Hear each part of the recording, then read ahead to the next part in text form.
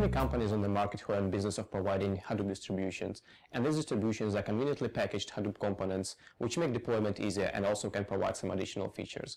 MapR Technologies is the company behind MapR Hadoop distribution, and this distribution is really unique in many ways because not only it packages existing Hadoop components, but it also re-implements some of the existing projects from ground up. One of the key changes that MapR Technologies made in their Hadoop distribution is replacing the stock Hadoop distributed file system with their own implementation, which they call MapRFS. While MapRFS is compatible with Hadoop distributed file system, it provides some additional important features to the users. MapR file system is completely distributed, so there is no single point of failure, which makes it much more reliable than standard Hadoop distribution. It also provides better performance, so you can utilize smaller clusters having the same performance as you would get from the larger clusters running Apache Hadoop. You can also mount MapRFS as a regular volume on your system and allowing your existing application to write directly to the cluster without going through the complicated data ingestion process.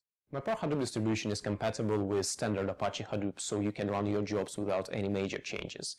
You get some additional features from MapR distribution, but there's also a downside to this approach.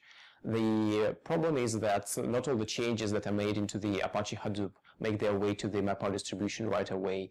MapR Technology claims that they can incorporate all the important changes within 60 to 90 days. If your company has strong security and reliability requirements, and you don't really need to use all the latest versions of the Apache Hadoop projects, then you should really take a look into the MapR Hadoop distribution and all the additional features it can provide to your enterprise.